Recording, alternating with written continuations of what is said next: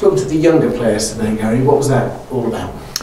Well, reminding them of what I do at this football club and what this football club is all about, about investing in the lives of young men and making sure that this is not just about producing outstanding young players for tomorrow, but producing outstanding young men who will have benefited from this academy no matter what they go on to do. Too many of our academies up and down the country, with the exception of Oxford United, are absolutely focused on producing young players for first team football, and I sometimes think they might miss a trick about preparing those young men for life outside football. Physically very fit, you've got to be mentally tough to come through here, or at that age there's a lot going on, isn't there, which you can help with? Well, the joke of people like me is that we all survive adolescence, we don't enjoy it, and to try come out the other side in one piece is quite a job for any of us. But if you can imagine a young player who has the pressures of trying to be an elite athlete on their shoulders, that makes it even harder. And then if you look at the worldwide pandemic and trying to get to grips with what that does to our young players, makes it even harder. This is a terrible time for all of us. It's a terrible time to be an adolescent and put the stresses and strains of being an athlete on top of that. It's very, very hard for them. Maybe they just need reminding of that today. They were brilliant, actually. You asked them examples and they chirped in and they were good. They are an exceptional group of young men, aren't they? We're very lucky here at Oxford United about how we look after some of the young men that we have in our charge.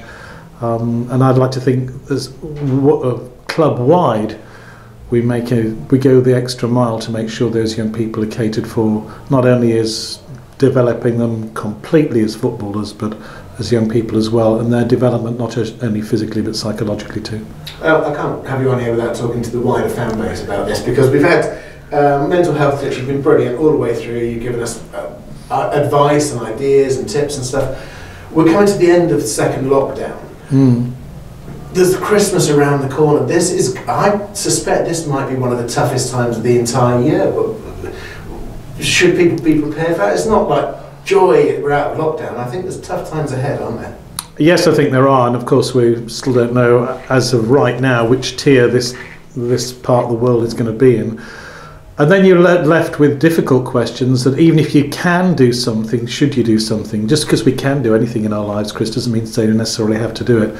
So it's about keeping ourselves safe and keeping other people safe as well.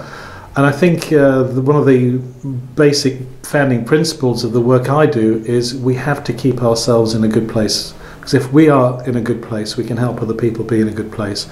Yes, be with loved ones, but think about that appropriately. Is your visit absolutely necessary? For example, does that person live on their own? Then the answer could be, well, being on their own, it is necessary.